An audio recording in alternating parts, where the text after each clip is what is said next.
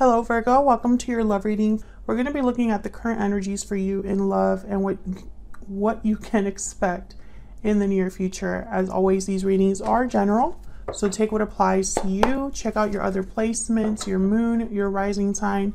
Sometimes those can resonate more.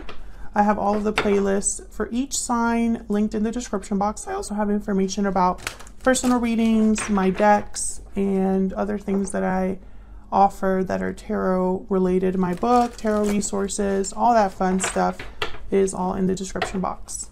All right, so let's jump right in. For Virgo, spirits, angels, guides, messages, please, guidance. For Virgo regarding love, what can Virgo expect? Okay, what can Virgo expect in love? What can Virgo expect in love? What can Virgo expect? What can they expect in love? Okay. I'm getting a very specific message. So we got cold shoulder, hidden feelings, and inner voice as like the energy cards here. So I'm getting almost like someone is hiding their true feelings with like appearances, almost like they're appearing like maybe things are better than they really are. This could also be someone trying to be very optimistic despite the fact that there is a distance, a coldness, a silence. Let's see what else we get. For Virgo, what do we need to know? What do we need to know for Virgo? What do we need to know regarding love? What's coming their way in February 2022 for Virgo? Message. So there's definitely something coming in, even though I get the sense that there's some, it's almost like when it comes to love, there's like crickets, Virgo. Marriage, number 3. Despair, the bottom of the deck. Okay, so yeah, I'm getting, if some of you are interested in a specific person, there are hidden feelings there.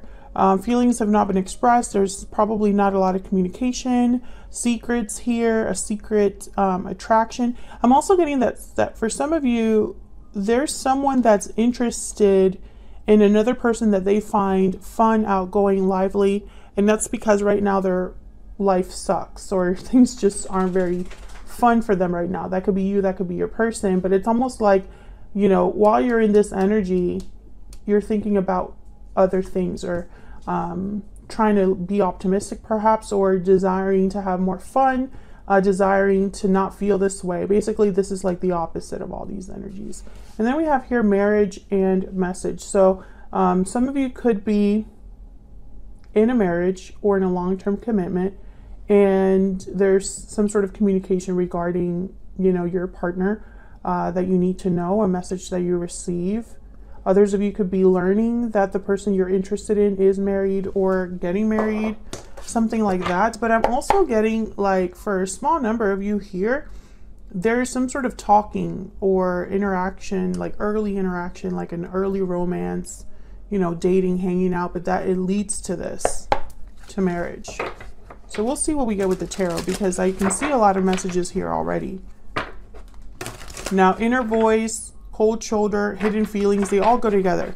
Very similar energies there. Can we get some insight, please, Spirit, on what message you have for Virgo regarding love and relationships? What's going on for Virgos in love?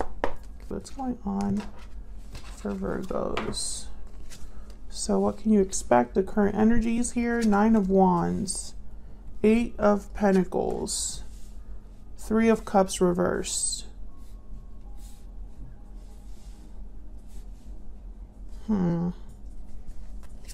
Future energies I'll just put down here. We'll look at these when it's time. Overall energy, 10 of Cups. Okay. Fulfillment, happiness, happy endings. I mean, this is great energy. I feel like this is where you're headed, Virgo. You're headed towards this brightness, this joy, this happiness. Some of you, this is regarding a family unit. I'm trying to figure out why, though. Long-term happiness. Let's see what this 10 of Cups is about. Why is the 10 of Cups here? What can you tell us, Spirit, about the 10 of Cups and the overall energy for Virgo? Why is the 10 of Cups here? Temperance and Justice. Wow, Sagittarius and Libra energy. Yeah, it's like this is what you are being rewarded with, or what you deserve. This is right. This is fair. This is balanced. This is meant for you, is what I'm getting. This 10 of Cups. That's what you need to know. Regardless of whatever situation you're in right now, this is where you are headed. So why the 9 of Wands? The 9 of Wands is like the wounded soldier. They've been through a lot and now they are wounded, but still defiant, still willing to fight, still, you know, despite what they've been through, there's still a resistance here, almost like a resilience. So this could also be a card about being very guarded and protective over yourself.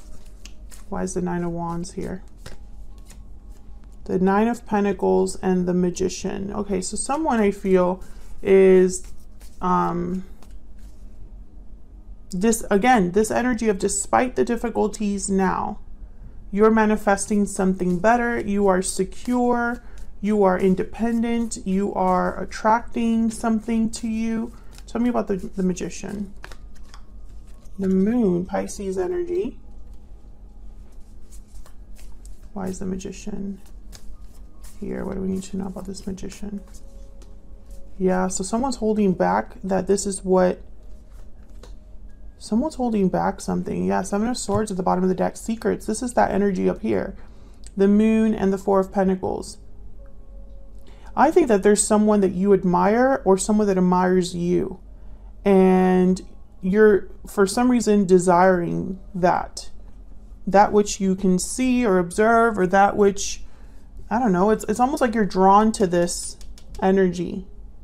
This is making me think of this 9 of Pentacles, but there's something off about this, almost like you're hiding how you truly feel there, or flip this for your person. Maybe they're hiding how they truly feel for you, even though they're, and in the midst of all that, they're manifesting you.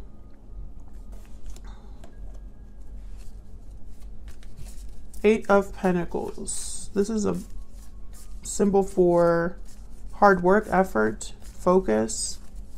Why is the 8 of Pentacles here? Why is the 8 of Pentacles here? The Empress. Holy crap. And the 9 of Wands. Again, I feel like someone is working hard towards fulfillment, abundance, despite all that they've been through with the 9 of Wands. We have the Lovers at the bottom of the deck here.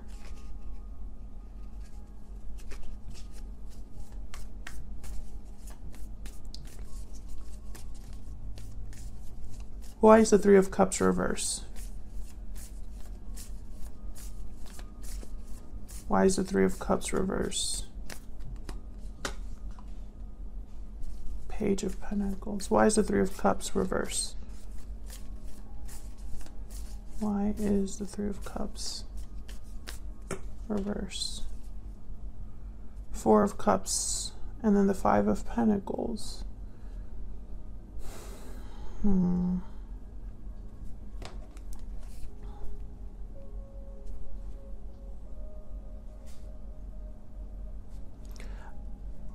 Can I get one more for this 3 of Cups reverse before I say what I am thinking here? Can we get the 3 of Cups reverse? Can I get some more clarity about this 3 of Cups reverse? Okay, this is basically somebody that's worried about their Page of Pentacles, their coin, being rejected. This is a delayed reunion, a delayed coming together. I'm not thinking of this as a third party. Unless, I mean, this 10 of Pentacles could be a marriage, a partnership here. Let's double check. Tell me about the 10 of Pentacles. Tell me about the 10 of Pentacles. Why is the 10 of Pentacles here? 9 of Swords. No, I think that this is just someone worried I think that what I'm looking at here is someone who is worried about rejection or the future outcome of something that they've been working hard on. I feel like someone has kept their feelings to themselves because they don't think they'll be successful. And so they don't do anything about it. There are 4 of Swords when they want to be an 8 of Wands. This could be you, Virgo, but I'm picking up that this could very well be your person. Is, you know, it's almost, if you're in a marriage, then of course that's an obstacle that this person is feeling like. Virgo's married. This is going to put a wrench on things. I'm worried that Virgo will stay married and I will lose my chance. Because this is someone that's worried about rejection here. So some of you could be in a third party. I don't pick that up strongly. I feel like this is someone who, I almost get like they've been pining after you. Or, you know, despite the fact that things are not great. Because this person is the 9 of Wands. They're showing up as a 9 of Wands. They're manifesting. They're working hard. They're willing to bring an offer. They're willing to do those things. But it's almost like there's something out of their control that keeps them from being completely open about their intentions, their feelings, etc. So where's all of this headed? What do we need to know here? The Queen of Wands reversed. The Hangman reversed. The 4 of Wands. Interesting. 4 of Wands, 10 of Cups. Who is this Queen of Wands reversed? Because they tend to be very difficult people to deal with. This could be a fire sign. Why is the Queen of Wands reversed? This is someone that is a bit of an attention hog, upset, doesn't really think about the consequences of their actions.